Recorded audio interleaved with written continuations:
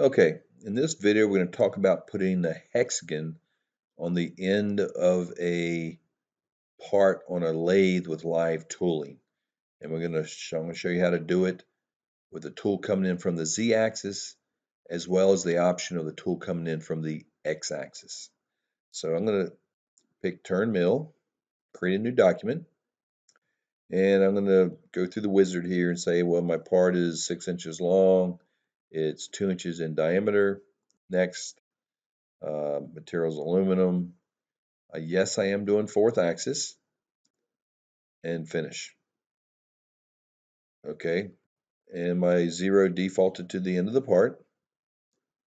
And if I wanted to change that, that's another video we can get into by changing the current location of the setup. But anyway, I'm going to go to my right side view. So I'm looking at the part from the end, and I'm going to create a hexagon.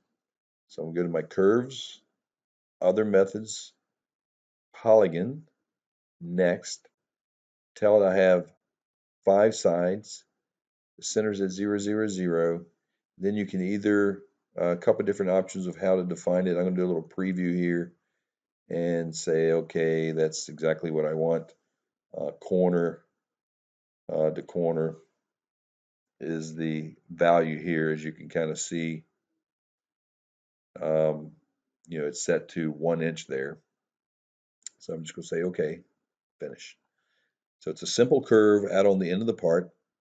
And if I go ahead and pick this, say new feature, turn mill because it's live tooling. Next. Boss, I want to cut the outside. Next. There's the curve. Next. Top's at 0. Next. Let's go 1/2 inch deep. So that's the height of it. Next.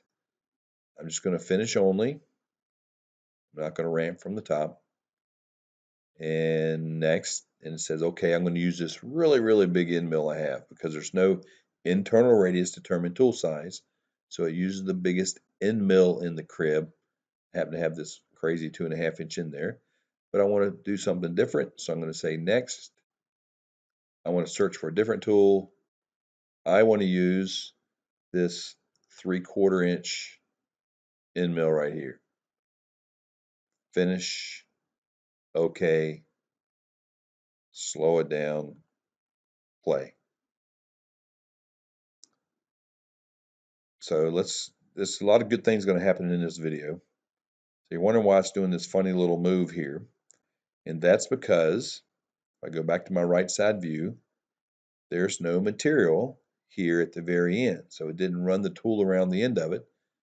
Thinks it got rid of the material, so it came off, moved over, and came back on.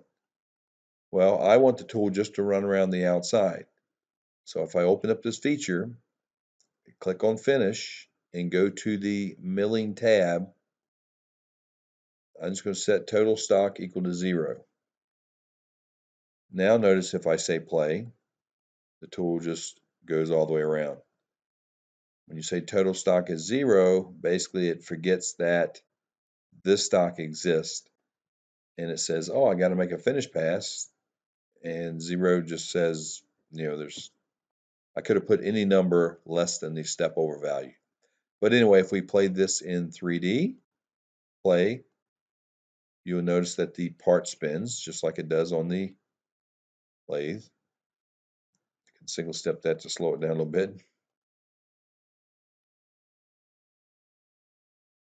Okay. Now, if I want to use my y-axis, if I have a y-axis on my machine, open up the feature, and on the dimensions tab, just come down here and say cut feature using y-axis. Now when I say play, the tool runs around and the c-axis stays in position. So anyway, that's very simple. That's how we create a hex with the tool coming in from the z-axis. Check out the next video that's going to talk about the tool coming in from the x-axis to create the same shape.